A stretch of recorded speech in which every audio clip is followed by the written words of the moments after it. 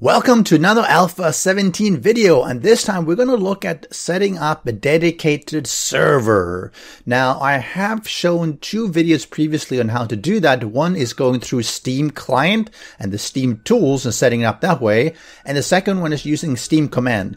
So if you don't know how to do either, I would suggest go into the description of this video and check out one or two of these videos so you at least know the basics. Because what I'm going to go through here is not going to do a full step-by-step, but I'm going to look at some of the changes or differences that you need to set up in Alpha 17, especially if you're doing Alpha 17 experimental, which a lot of people are doing right now, at least when I'm releasing this video.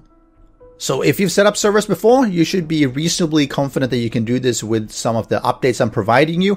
I'm also going to go through what some of the changes are for running a dedicated server in Alpha 17 compared to what it was previously in Alpha 16. There are some changes to the server config that you might want to be aware of because it impacts you if you're trying to load, let's say you started a world in Alpha 17 on your local machine through the 7 days client, but you want to load it in a dedicated server. So some of the settings are a little bit tricky, so I'll go through how some of them work.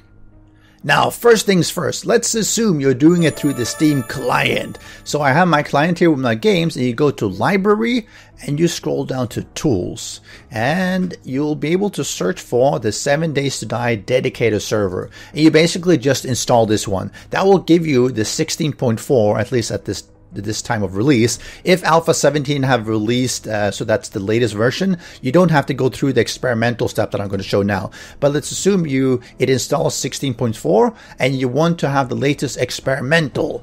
Then you right click and you go to Properties.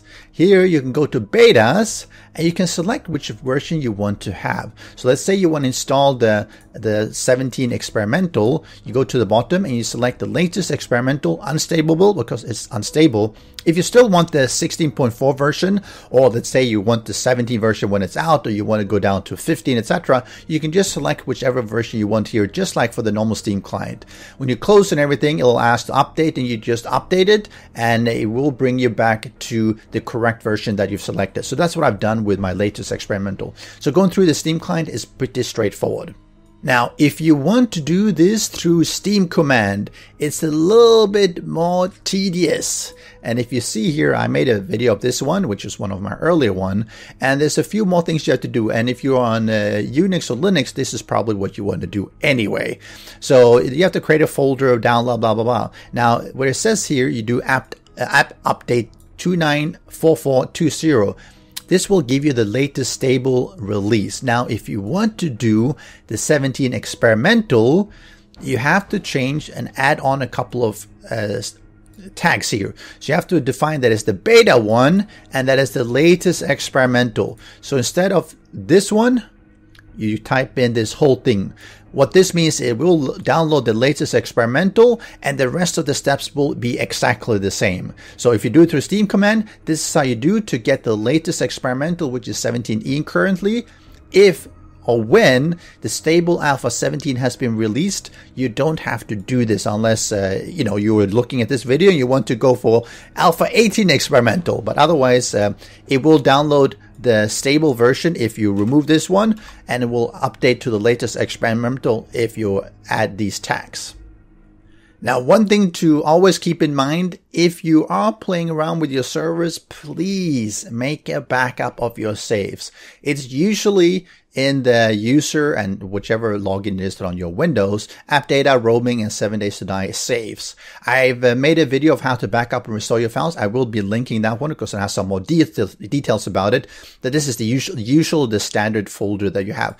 Now in Alpha 16, you only had the navisgain and the random gen, and going into the random gen, you would get the actual save file, of the save or the world file, which is Alpha 17, which was the seed, etc., etc. So I got quite a few here.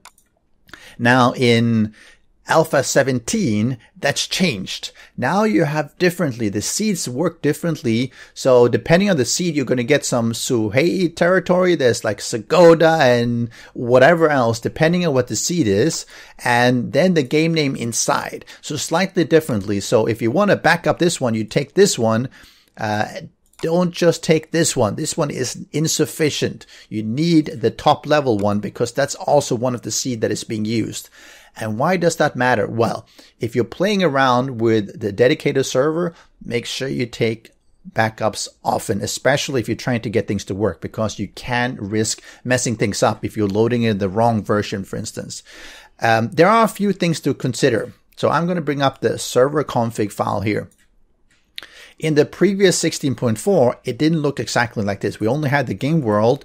We didn't have the world gen size. We didn't have the seed.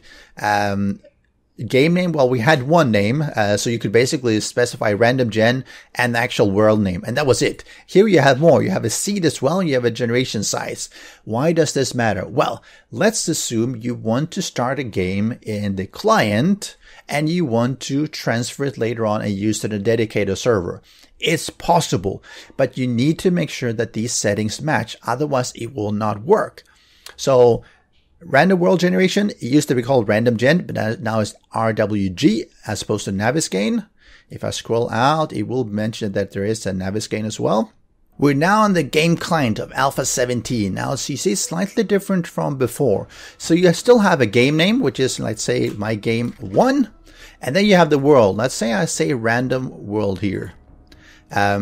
Now, this is what's new. You can define the world size, and they are going to be bumping that up once they figure out how to do that efficiently. But you also have a generation seed. So let's say you say seed 1. You see it changes the world name as well, and that was the folder that you showed before. If you have nothing, it'll say Suhei territory.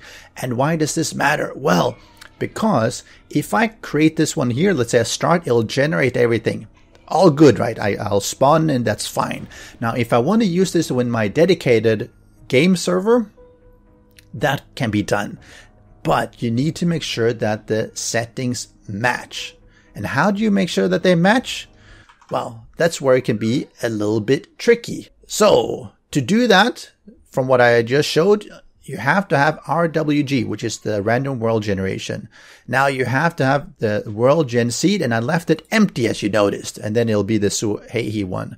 And here you have to have my game 1, assuming that was the name, right? And of course the sizing has to be the same as well. If you change this one to something else, it will no longer be the Suhei territory, which means that it will fail. Now, if you created the game in your client, for instance, and you want to load it here, it works. It will load it from the exact same folder that is here, but you have to make sure that the settings are the same, which are the ones that I just showed here, right?